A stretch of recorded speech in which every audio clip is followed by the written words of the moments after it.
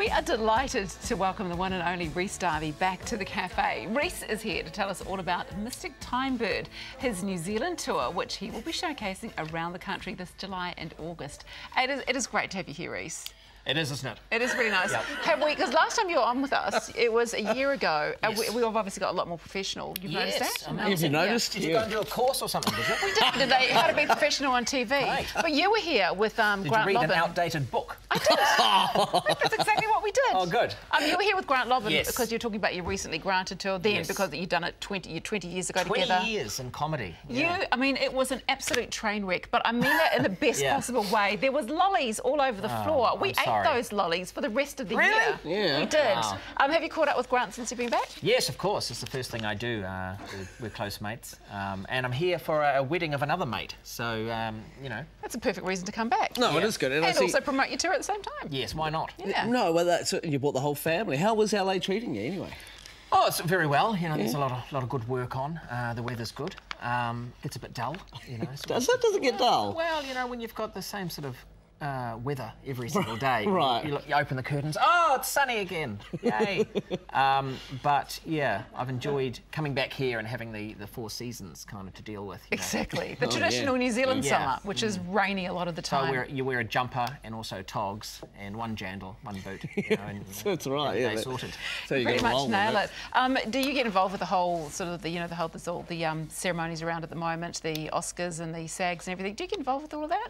No, not really. It's not my cup of tea. Yeah. You could be though, couldn't you? One day I might get invited. Yeah. One day. If I keep doing good. Yeah, no, well, you always do good. The boys, I hear, your two boys, Finn was superb before, by the way, they've both started in a bit of showbiz too, haven't they?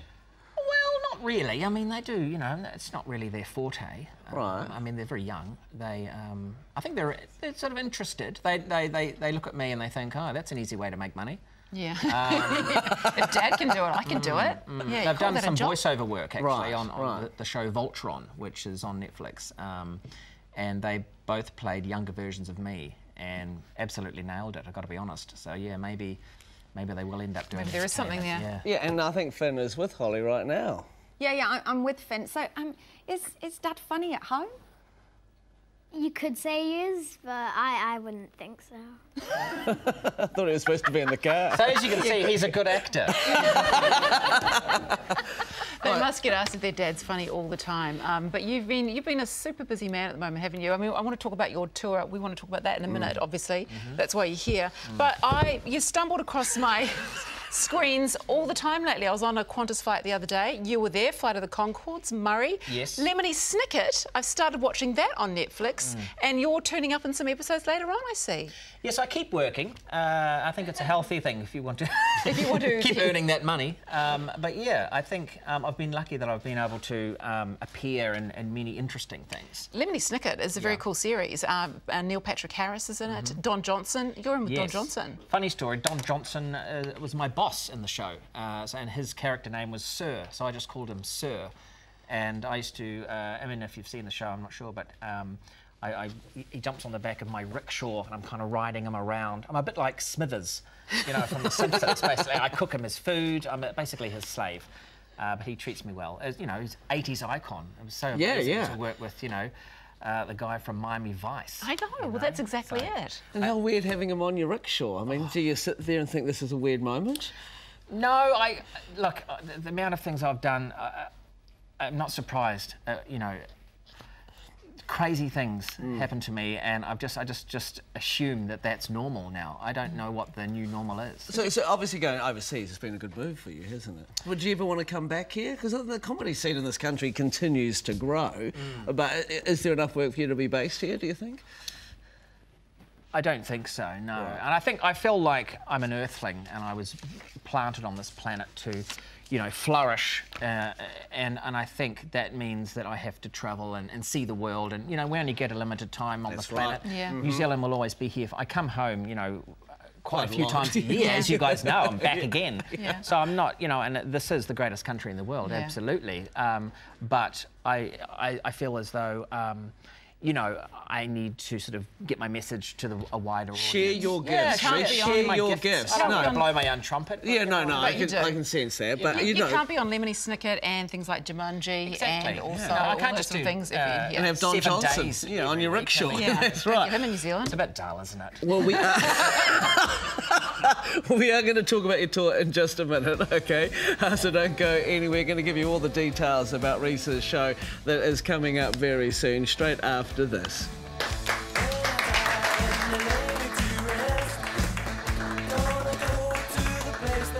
I think the Olympics, too much emphasis on winning, you know? What about the losers? There's more people losing than there are winning. Yeah, what about those guys? Come on. I reckon the last 3 of every event should have a podium. But the opposite, so theirs go down. So third to last, they're 2 foot down underneath the ground, 2 foot down. Second to last, another 3 foot deeper down. Oh, terrible. And then last, fully 6 foot under the ground, can barely see the Earth's crust.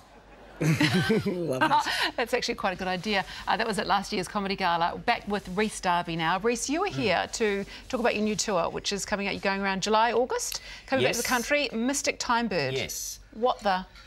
Well, that's a cool title. I haven't written it yet, so we'll see. No, basically, when I was in Hawaii, I was shooting Jumanji, this film. It's a small project. And...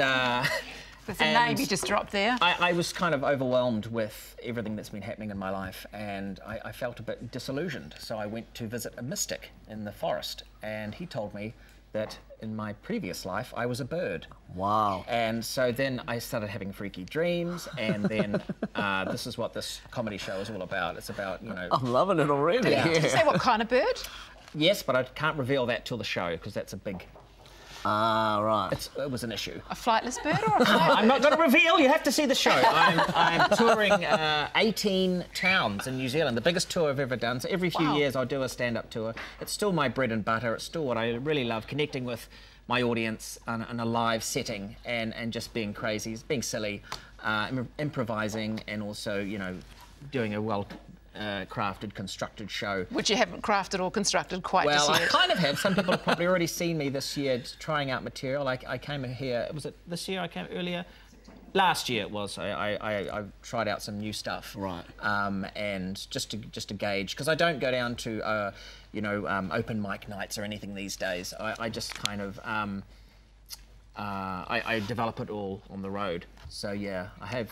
It's coming along quite nicely. And you do these sneaky little shows and you see who laughs and who doesn't laugh. That's right, yeah. Take notes. Right. Yeah. That's the kind of person I want laughing. No, you didn't laugh, that's fine. Well, I even come out with my material on pieces of paper, and here's some ideas, and I'll do them, and then you just sort of gauge the responses from it and things like that. And yeah, and then so if you have seen that last year, then this year is the fully developed show that will hit the theatres in July. Nice, and I love that you're going all around New Zealand as you do, because you know, because the Kiwis love you. Is it nice when you get on the stage in New Zealand? You know, you come from these big movies.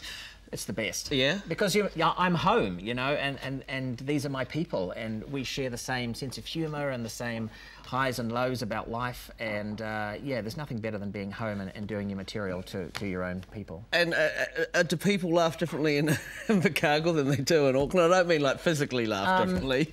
Not really. No, I think nationwide we're all the same. All the same? Yeah, I Okay, think we cool. have the Kiwi sense of humour. Everybody laughs at Auckland, though, let's Yeah. be honest. Everyone does. Laughs at Auckland. At Auckland. Yeah, do they? Okay. Out of the country. There you go. There's a tip. You can use that in your show.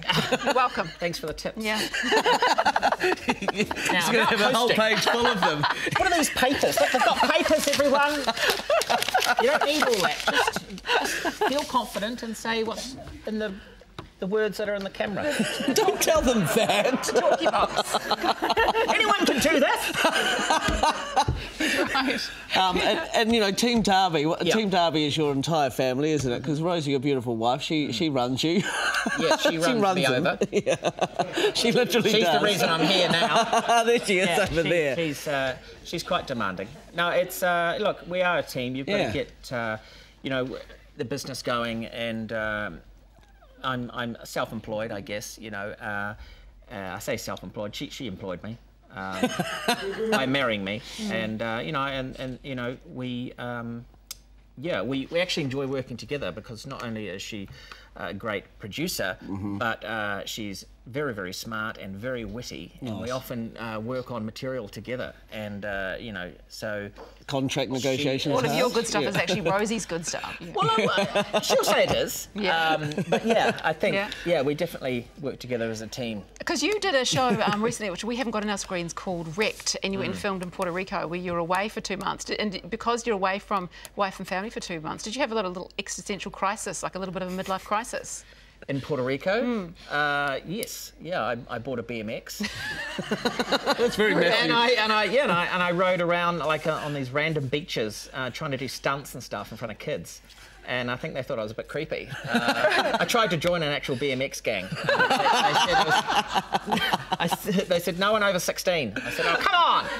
And yeah, but I don't know. I'm very much in touch with my youth, and I think that's one of the things that probably for me is the secret to longevity and loving life is that, you know, you don't feel as though you're getting old. We do feel that we're getting older with our creaks and our, you know, old man noises, pains and things like that. Yeah, but it doesn't mean the soul gets any older. And I think that's another part of the show is you know, being that person that you've always been throughout the many lives you've had, and you know. Sounds fascinating. I like that. Yeah, no, look, we love it when you come here, and you brought the whole family today, which we have appreciated as well. Mystic Time Bird by Rhys Darby. It takes place from Whangarei and Invercargill and all the other places in between. It's a huge tour over July and August. Check out his website for ticket details. OK, Holly, over to you.